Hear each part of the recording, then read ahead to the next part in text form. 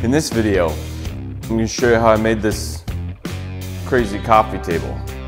This one was a little tricky, I'm not going to lie. So watch the video, see how I did it, subscribe down below, go follow me over on Instagram, send me your bank account information. Maybe not that last one, but check out the video. Enjoy. White snow, red sky, reach up for so high, blue eyes. This story starts out like any great woodworking tale.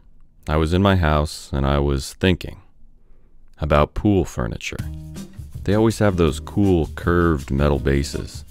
And I was wondering, could I do the same thing, but with wood? I had absolutely no clue. This could end horribly. But there was only one way to find out, and that was to go out to my shop, discover some old walnut that I had hidden behind some scrap ply, and just start building. I have to level with you. I had absolutely no clue if this was going to work or not. I had zero plan. I just knew the general shape I wanted to make, and I just started trying to figure it out. The first thing I was going to do is figure out the top for my coffee table. That was simple and easy, so I thought I could bust that out pretty quick, and then while it was drying up, I could fiddle around with my base. So the first thing I did was cut a bunch of pieces down to length, then I ran them through the joiner to get a straight edge, then I took them over to the table saw, I cut them to the right width, yada yada yada, ran them back through the joiner to get a flat surface, and then finally I sent them through the planer to get my final thickness. Before long, I had 3 beautiful pieces that would make up a nice, simple walnut coffee table top. So I slapped some glue in between each board, I clamped them up, and just like that, I was ready to move on to my base. Now for my base, I needed a piece of 1/2 inch MDF. Don't worry, I have a plan. Just trust me on this one. I trimmed down my MDF so that it was the exact same height that I wanted the base of my coffee table to be. And then I trimmed it down to the length that I wanted the base of my coffee table to be. Then I cut one more piece that was the height of my base and the width of my base. So basically I have 2 pieces, one representing what you'll see if you look at the end of the base, and one representing what you'll see if you look at the side of the base. And with these 2 pieces, I could begin to lay out the general shape that I wanted my coffee table to, well, look like, I guess. So, like the madman I am, I just started drawing lines onto my MDF template. Now remember, I'm mimicking this after one of those retro pool lounge chair bases. So I wanted it to be pretty thin, like a curved metal base. So I made it 1.25 inches. This might come back to bite me later. That's not a lot of wood, meaning that's not a lot of strength, but who knows, it could work, we'll find out. And like one of those retro lounge chairs, I wanted to get rid of all my pointy corners and have it nice and curved. So I just took this little can of plastic wood I had lying around, and I used its profile to round over all of my corners until it got a nice curved shape, just like a pool lounge chair. Weird, but that's just what I'm going for. Leave me alone. With the shape of my base traced onto my MDF, I then started marking out manageable pieces. Now when I say that, I'm marking out pieces that I can cut out and use as a template to cut this exact shape out of a solid piece of wood. Because my base is a perfect mirror image of itself on both sides, I can focus in on just one of these corner pieces and cut that out to use as a template that I can use on all 4 of the corners of my coffee table.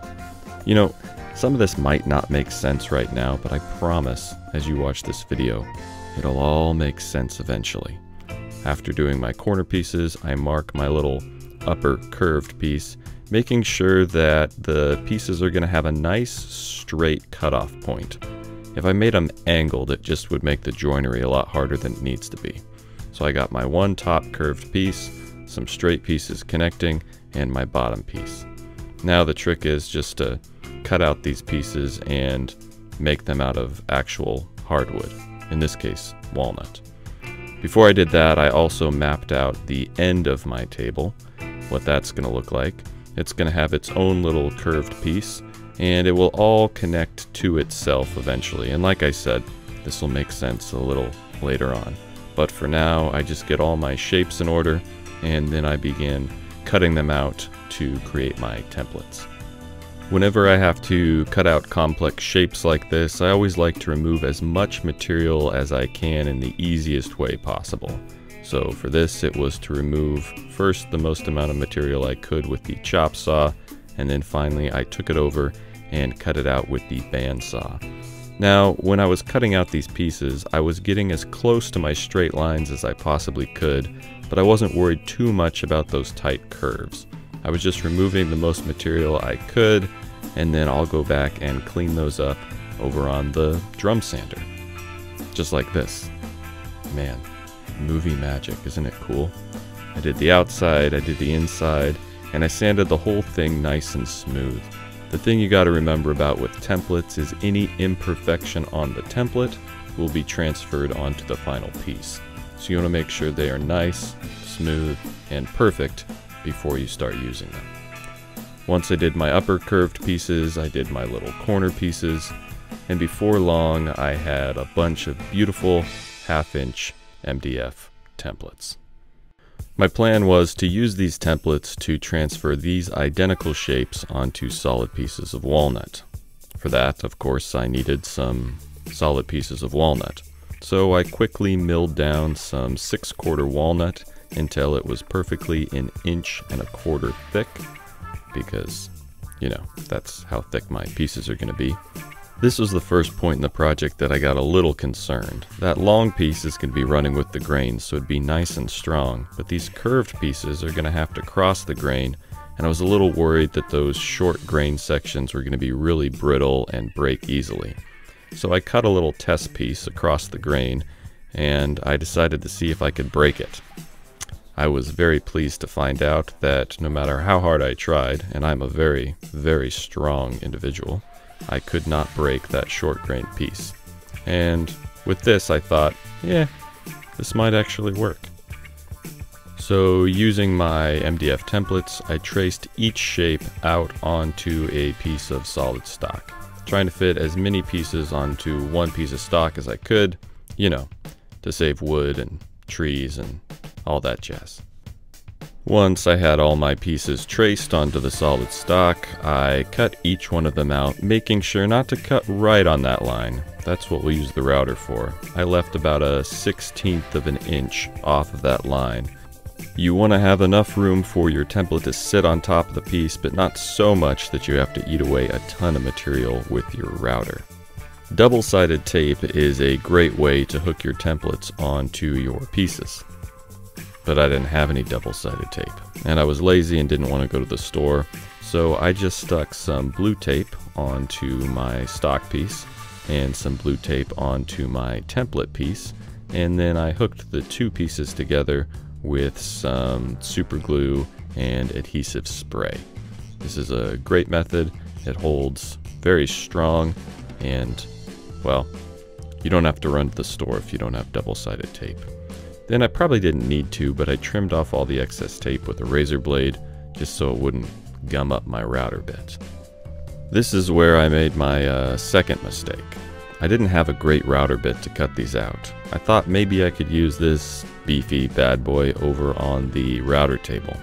I stuck it in, I turned it on, and that's when I thought, this is stupid.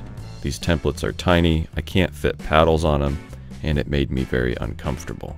So I decided to walk away from that idea and try and do it by hand just with the little trim router. This is when I made my third mistake. I didn't have a bit big enough to cut through 1 1/4 inches that I could insert in my trim router. But because I'm lazy and I didn't want to go to the store, again, I found a solution. I found this little 1/4 inch spiral down cut bit. It wasn't quite long enough to go all the way through my material and ride on the template. So what I did was using that little 1/4-inch spiral down cut bit. I used the shank of the bit as a bearing to land on that template. The bit is 1/4 of an inch, the shank is 1/4 of an inch, so essentially the shank is a bearing. Now this still only cut about an inch into my material, leaving a 1/4 of an inch little lip at the top. But then I could take another bit with a bottom mounted bearing, and now using my actual stock piece as a template, simply remove that little 1/4 of an inch tab. So with this plan in mind, I got to work cutting out all of my pieces. This was much safer than doing it on the router table because I had much more control over the router and wasn't trying to remove so much material at once. If you are ever uncomfortable doing a cut in your wood shop, it is best to just walk away and find another solution rather than, losing a finger and becoming that guy. And even though this solution wasn't ideal, in no time at all I was able to accurately cut out all of my pieces using that template. Then after using the template to cut out each piece, like I mentioned, I just grabbed this other spiral down cut bit with a bottom mounted bearing, and using the actual stock as my template now, I just quickly trimmed off that little 1/4 of an inch tab left behind by my other router bit. And before long, all of my pieces were cut out, and it was time to start thinking about joining this whole thing together. Now I realize up until this point you might be very confused as to what this base is actually going to look like. So using my cutout pieces, I thought I'd throw them together real quick and just give you a general idea. It's kind of going to look like this, but bigger, because this is before I add those stretcher pieces to make it taller and wider. So now that I have all my curved pieces cut out, I need to cut those connecting pieces as well as all my joinery to hook everything together. Now, like I might have mentioned, I honestly don't remember, I'm going to be hooking everything together with half laps. So I made this little marking block that will allow me to accurately mark in 1.5 inches onto each one of my pieces. 1.5 inches because I will be adding 1.5 inches half lap to connect my little stretcher pieces to my curved pieces. So I just quickly mark out each curved piece. Next, I needed to cut my pieces that will connect all my curved pieces together. But in order to do this, I had to determine how long each one of those pieces needed to be. So I cut another piece of scrap ply that was the exact length and height that my base was going to be, and then I laid out all my curved pieces on top of this scrap piece so that I could determine the length in between each one of my, pieces. Gosh, how many times is this guy going to say pieces in one YouTube video? Get over yourself. So in order to determine the length of our stretchers, I measure the distance in between my two curved connecting pieces, and then I add 3 inches because of that 1.5 inch half lap on each side. This gives me a distance of 13 inches that I need to cut that connecting piece.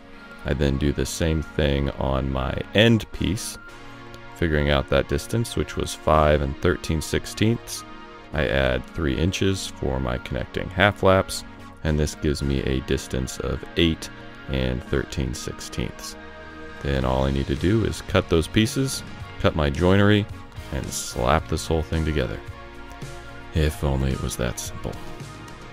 After cutting each one of my connectors, I take them back over to my little plywood template layout thing, and I just set them on top of those curved pieces just to double check that they're the right length, make sure my math's right. It's not a lot of the time, so this is a good thing to do just to make sure. They fit nicely from top to bottom, and connecting those end corner pieces as well. And with that, I was ready to start cutting my half laps. Here's where I might have made my 6th or 10th mistake, I don't know. It's really not a mistake, it worked, but I did debate back and forth on the best way to cut these half laps. I didn't like the table saw because the curved pieces weren't going to sit on my router sled very well, and I didn't want to have to make a bunch of jigs. I thought about using the router, but I thought that might be a little squirrely.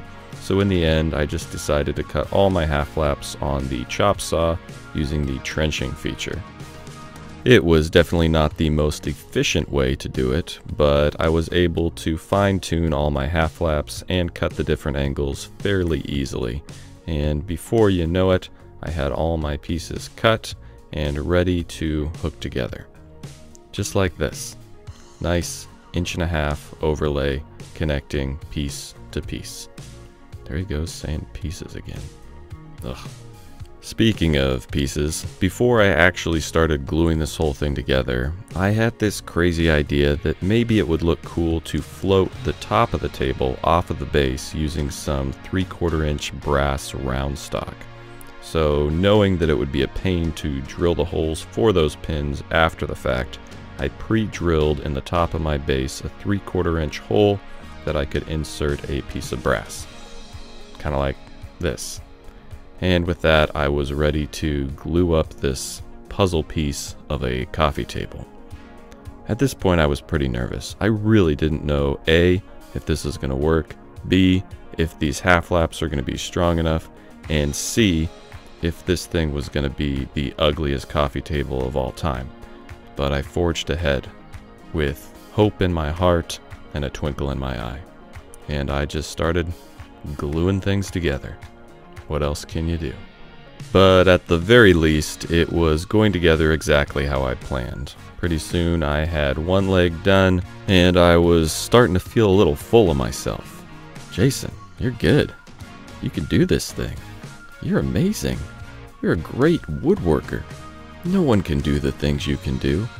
And just when I was feeling full of myself, the foreman stopped by to check on my work. But he was pretty cute and really nice and excited about the whole thing. But he did tell me to get over myself and get back to work. So after he left, I continued gluing, and pretty soon I had both side pieces in clamps, and all I had to do was wait. So I ate a ham sandwich and then came back out to the shop and started removing clamps. Man, this thing is actually starting to look like a piece of pool furniture. I don't know if that's a good thing or a bad thing, but I'm going with it. Before I finished working on my base, I decided to get my top all situated and done so that I could set it aside and just focus full steam ahead on the base construction.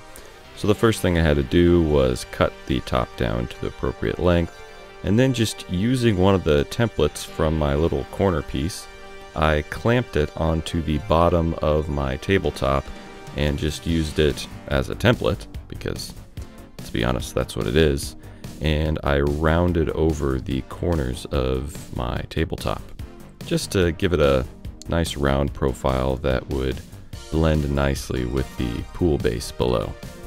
Then I gave the top and bottom of the tabletop a thorough sanding and added a very small 1/4 inch round over to the top and bottom, just to soften the edges and make it match the what will soon to be rounded over table base.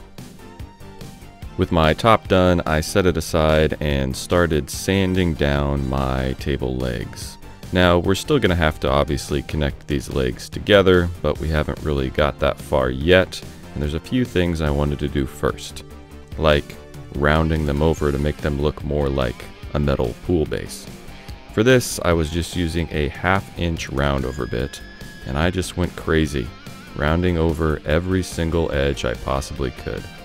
However, it is important to note that I did not round over any place that there was going to be a connecting joint, as you can see here.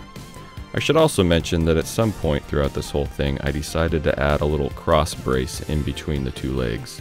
That's that little half flap you see in the middle. I just forgot to film it because I was busy. After rounding over my two side pieces, I rounded over all my connecting pieces and then sanded everything by hand to remove any of the chatter or marks left by the bearing on the round over bit. And with that, I was ready to glue this whole monster together. I was a little nervous, but I was also kind of excited because I had no clue what was going to happen. So with the glue bottle in hand, I just started squeezing glue on all the places that needed glue squeezed on it, and adding clamps to all the places that clamps needed to be added to. Sorry, I'm kind of at a loss for words. I don't really know how to describe a glue up to make it exciting. I raced through each joint at the speed of a gazelle. Does that make it more exciting? There was a snake biting at my heels as I applied each drop of glue. No, this is pointless. Anyways, I got the whole thing glued up with my connecting little stretchers and my end pieces, and voila, my base was... No, it's not done. I still have a lot of flipping work to do. I wanted the glue to be good and dry, so I let it sit overnight. No, that's not the reason. I just was tired and I wanted to go to bed. Anyways, the next morning I came out and removed the clamps, and it was time to finish all of my roundovers on all those joints that I didn't round over because, well, obviously I didn't want my joints to get all screwed up. So I once again grabbed the trim router with that 1/2 inch roundover bit, and I just rounded over all the little nooks and crannies that needed to be rounded over. This was a little awkward, getting in various different angles, but it wasn't too bad. I just made sure to keep my router plate perfectly flush on the top of my piece, as best as I could. I mean, it was really round at this point, but it got the job done. And this is when I really started hating myself, because I realized what a monster I had created as far as sanding was concerned. Grain going in every which direction, nooks and crannies galore. So I sanded and sanded and sanded some more. And only 3 hours later, it was ready to clean off with a little mineral spirits and almost ready for finish. Before I finished it, I needed to cut my 3/4 inch brass pegs to insert into my pre-drilled 3/4 inch holes on the top of the base. So just using this little metal chop saw, I cut down my brass pegs to size, and then using a little epoxy, don't use it a lot, but it's great for gluing metal into wood, I inserted some epoxy with a Q-tip into each hole, making sure to have just enough epoxy to hold the rod in place without causing a bunch of nasty squeeze out. Next, I flipped the base upside down onto the bottom of the top. Man, that was a confusing sentence. And I traced each one of those brass pegs onto the bottom of the tabletop. And then just eyeballing it with a Forstner bit, I drilled a 1/2 inch hole into the bottom of the top. It's easy to drill a 1/2 inch hole with a Forstner bit because the Forstner bit head is exactly a 1/2 inch, so you just drill down until it's flush with your surface. So that's what I did. And then I inserted the base back into the top, and I rolled it over to get my first look at what the table was going to look like. And wouldn't you know it, it looks like a walnut table floating off the top of a walnut pool lounge chair base. And of course, my final step was to finish the piece. For this, I used Rubio Monocoat's Pure, which is basically just a linseed oil mixture. And it really made all that grain just pop out. I especially liked all the shaped joinery. This might just be the nicest walnut coffee table inspired out of a metal pool lounge chair that I've ever seen. But I don't know. I might be biased. After finishing the base, I finished the bottom of the top, and then I inserted the base into those pre-drilled holes on the bottom. Now, I was going to glue these in with epoxy, but they had such a nice friction fit, I didn't think the top was going to go anywhere once it was just sitting in place, so I decided just to hook them in with the friction fit and forego the glued epoxy. I could always glue it in later if that becomes a problem. Then I flipped the whole thing over, and last but not least, I finished the entire top. I'm not gonna lie, I was pretty nervous about this project from the beginning because, like I said, I had zero plan and I did not know if this was even gonna work. But as it started to take shape, I got pretty excited. This is a completely new technique of building for me with all the curved joinery and templates, and it's always fun when a plan that you have in your head somehow comes to fruition. So I hope you enjoyed this video, and I hope you go try a crazy idea yourself.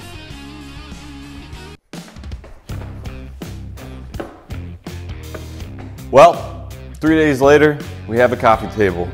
That was a process, kind of experiment for me, and it worked out. So if you liked that video, hit that subscribe button, hit that little bell, which will notify you when I do new videos. Go follow me on Instagram, and check out some of these other videos. Hope you have a great day.